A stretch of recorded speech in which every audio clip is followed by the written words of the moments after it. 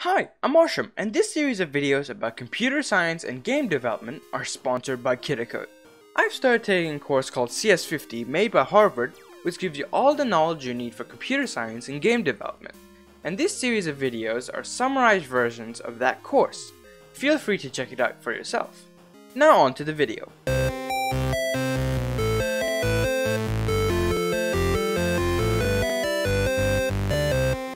So in the previous videos, we got familiar with computers and number systems. But in the upcoming videos, we're going to be starting with programming. But first we need to put on our training wheels and start with simple coding by using an application called Scratch, which helps you learn the basics of coding without actually having to write code, but instead using blocks to represent it. Okay, this is where we're going to be coding in this video.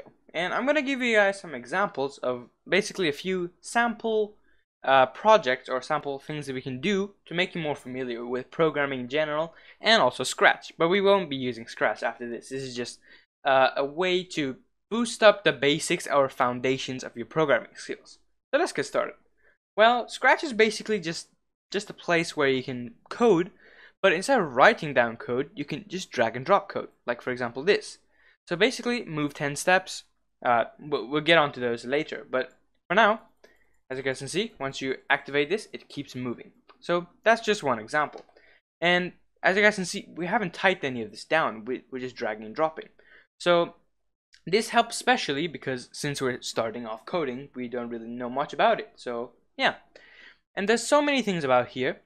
So many tabs that we can use actually. They are all pretty useful. We have motion, which is basically about the cat. Basically their mascot is a cat. Then we have the looks, which is basically look somewhere, things, all of this, etc. And also we have sound. We have sound, we can play sound, different pitches and all those stuff. Events, we'll get onto those later. Control, basically like repeating and all those stuff. Sensing, like changing colors, is it touching? If you're holding, hovering over it, it would do something or something else.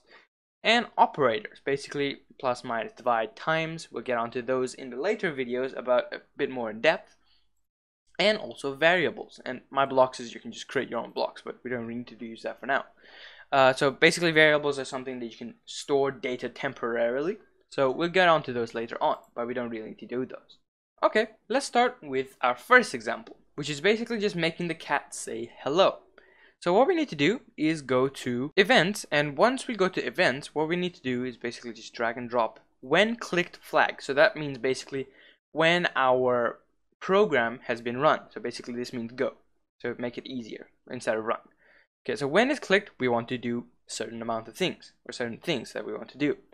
So basically what we want to do now is go to, I think it was sensing, no, sorry, hello. Yes, we wanted to basically say hello, and all this does is basically when you click this cat or this sprite, we call them sprites, which is basically just an image, as you guys can see over here. So yeah, they're called sprites, and once we click go, it will say hello for 2 seconds. So let's click go and say hello for 2 seconds, and it would disappear. And as you guys can see, the program stopped itself because basically there's nothing else to do. Okay, the next thing we want to do is ask the user for their name. So how we do that is pretty simple. So basically what we do is just go to sensing and get this block. Ask user what's your name and wait, basically just wait for their response. And as you guys can see, we're just asking it, right? So basically if you come here, if you type for example Max, it wouldn't do anything with the name, right? That's what answer comes in for.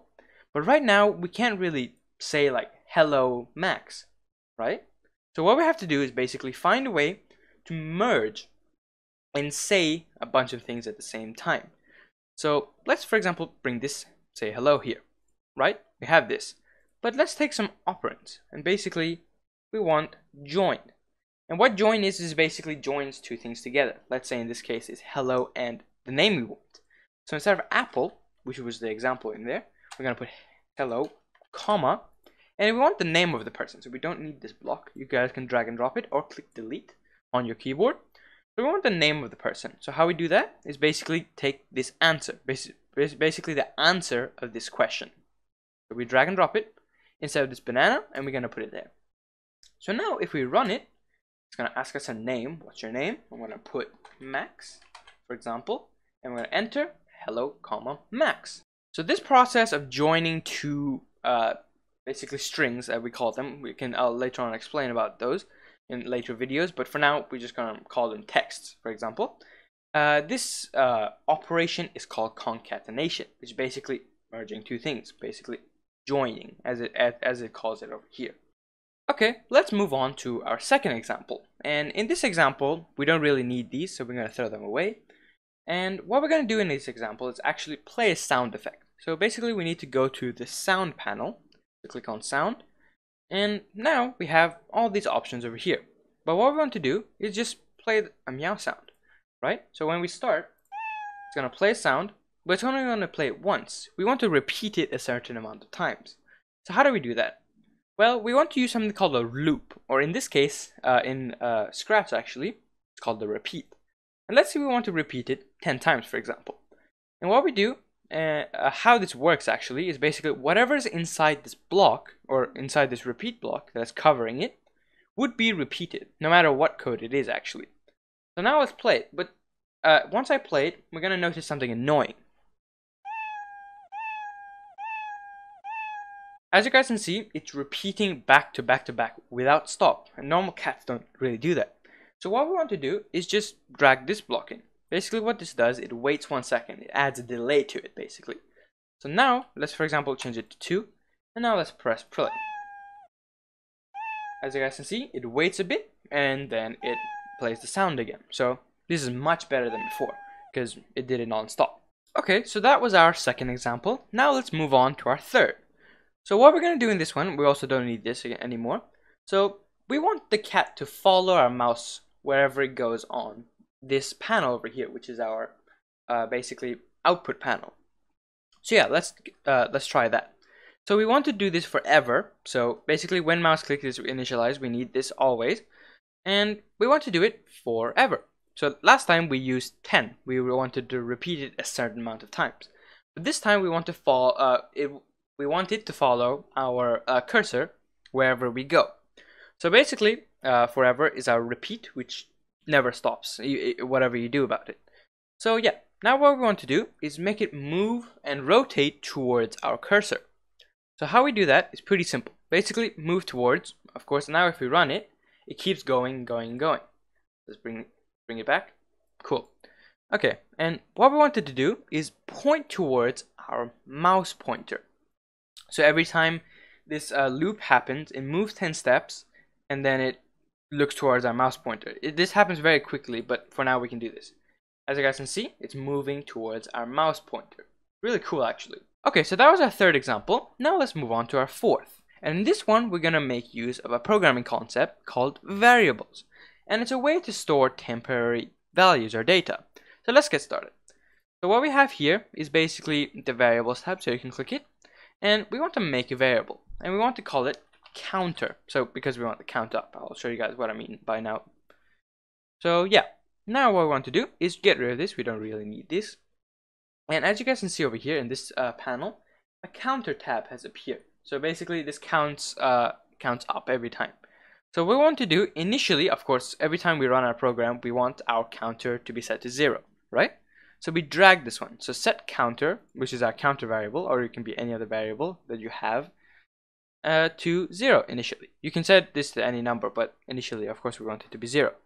And you can move this around if you like. And so yeah, what we want to do, so if we run this right now, nothing would happen, because we're not doing anything, we're just setting it to 0, which it was already initially 0. But what we want to do is every time, for example, 1 second, we want it to increment by 1. And increment means basically just add 1 to the counter. So how we do that, we want a loop, and we want it to loop forever, right? So we've already done that. And we want it to say, we want the cat to say the number every few seconds or so. So basically what we want to do is just maybe not this one. We can say hello, but instead of hello, we want to set it to our variable. So we want to say the number that it's being incremented, or the number it is currently. So let's drag and drop our counter variable over to this part. As you guys can see, it clicks. So right now, it's still not going to do anything, right? Because it's going to say 0 forever. But the thing is, we're not doing anything to it. So we want to increment it by 1.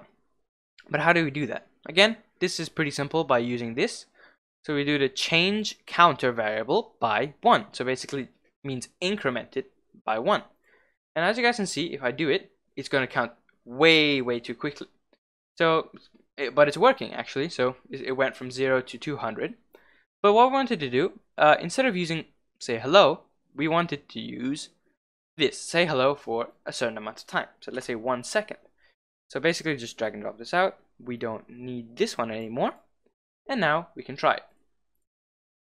So as you guys can see, now instead of going back and forth, like constantly just incrementing by 1, now every 1 second it's going to increment it and it's going to show it. So this is pretty cool, and this is a good way of showing what incrementation is. And incrementation is actually pretty important in programming itself. We're going to be going on to that when we actually start programming in our languages like Python and C. So yeah, basically this is that example.